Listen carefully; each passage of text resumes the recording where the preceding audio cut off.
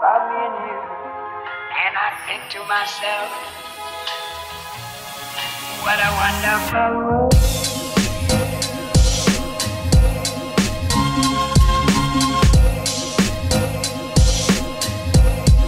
What a wonderful world.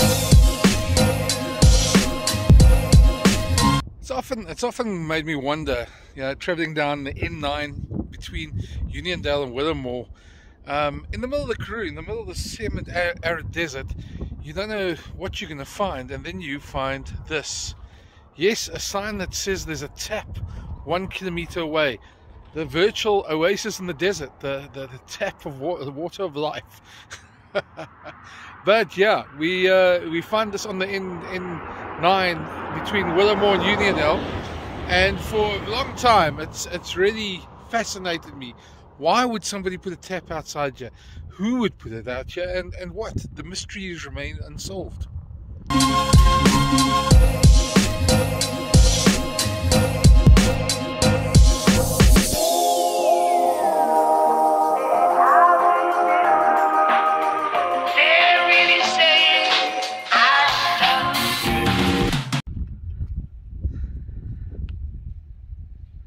And here it is, in the middle of the desert, well, semi-arid desert. This tap in the middle of nowhere. As you can see, there's not much around here.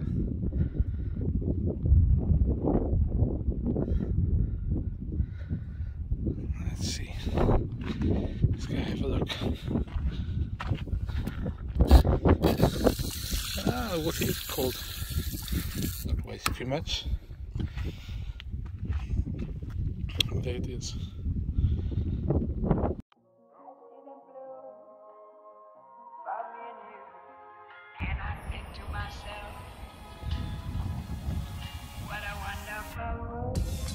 Hey guys, about 10 k's on this N9, the second place to find.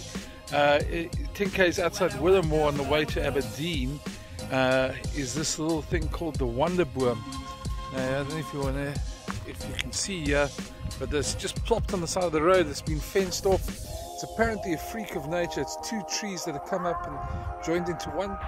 There's a signboard there. Let me read you a bit more about it. So this Wonderboom, basically what happened is two trees came together. The guarri tree, Eudacia undulate, and the shepherd's tree, Boscia olearis, grow next to each other. What makes this wonder tree unique is the fact that the shepherd's tree has three stems coming out of the ground. I think you could probably see them in the middle there. Two of the stems have joined each other, forming the eye of the needle, and the third stem has grown through the eye, forming the thread, thus wonderfully creating a needle and thread effect. The guarri tree merely keeps the shepherd's tree company. Both these plants are regarded as shrubs, but due to years of grazing by stock, they're now regarded as trees. So as you can see, it's a rather strange occurrence.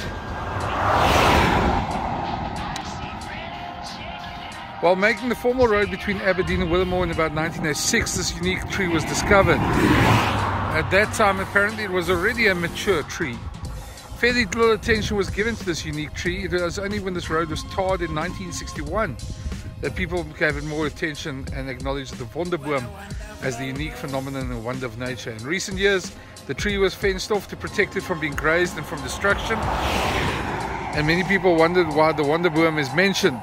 In the early 1900s, the veld surrounding Willamore was put under pressure by small stocks grazing.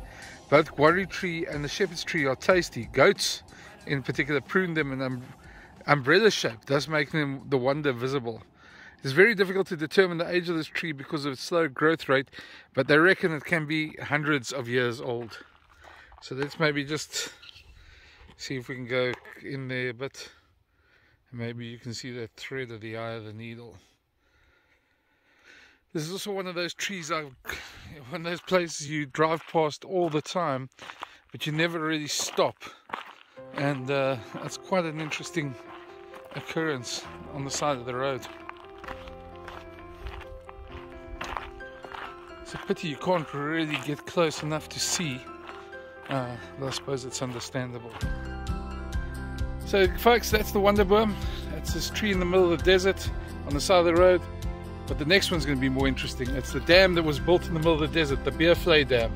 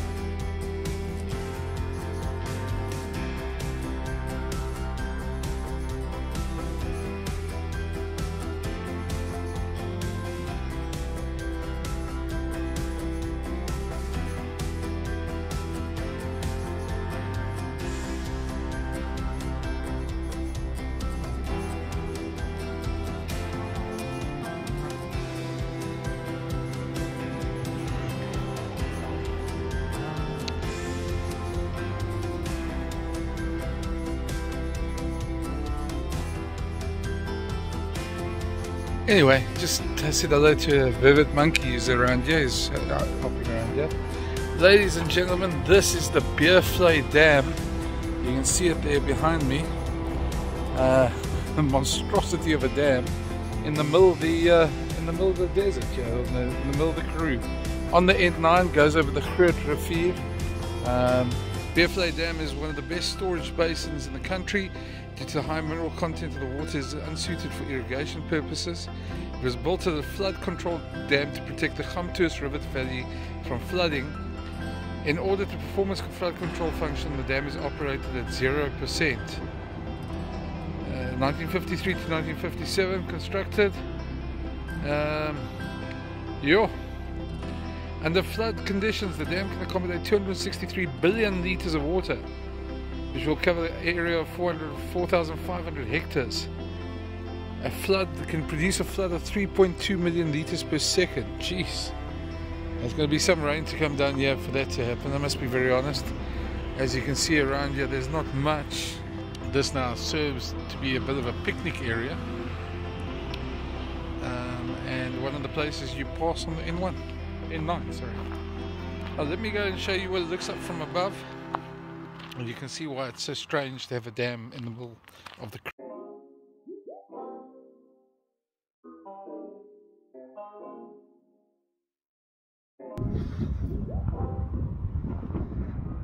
Okay, so as you can see, this is where the valley where the water would come down in the Beerflay Dam. And as you can see, there's not much water. There's even a fence. If you look down into that valley as far as you go, not much sign of water. It's going to have to be quite a rain, but I take it all the water comes sort of down this way if there is a big rain. And being in the sort of a semi-arid region, I suppose the water can come down quite quickly if there is a big thunderstorm. It's just a very strange one to see in the middle of such a semi-arid desert region. Not something we see very often around here.